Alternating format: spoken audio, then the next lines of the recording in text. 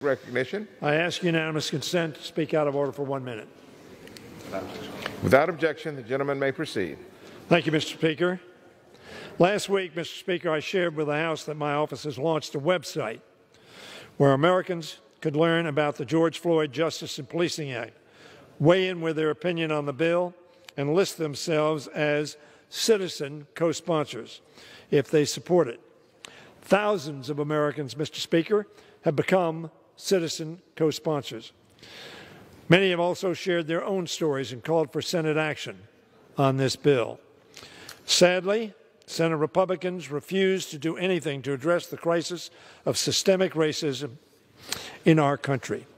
More than a month has passed and they have taken no action, nor on their own bills, George Floyd Justice and Policing Act.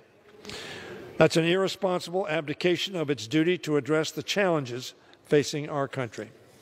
Today, Mr. Speaker, I will begin submitting the names of more than 7,000 George Floyd Justice and Policing Act into the Congressional citizen co-sponsors of that act in the Congressional record.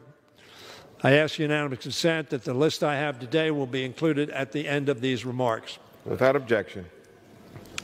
There are so many of those, it may take several days. And as more add their names at justicepolicing.us, again, justice in policing, one word, .us, we will continue to submit them into the record because the Senate needs to see how important this issue is to so many of our fellow Americans. They need to see how many of our people are urging them to act. So, Mr. Speaker, I ask that this list of citizen co-sponsors be inserted in the record following my remarks as I just made the unanimous consent Without request. objection. Thank you.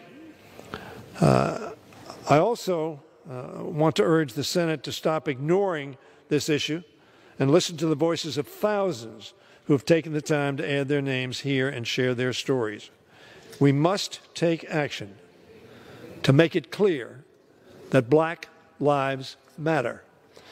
Mr. Speaker, we passed just a few days ago the Roger Brooke Tawney and other people, in the opinion, the Dred Scott decision, what Roger Brooke Tawney of the state of Maryland said was Black lives do not matter.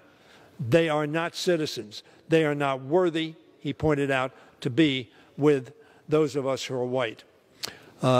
We need to make sure that those citizens of our country understand that, yes, Black lives matter.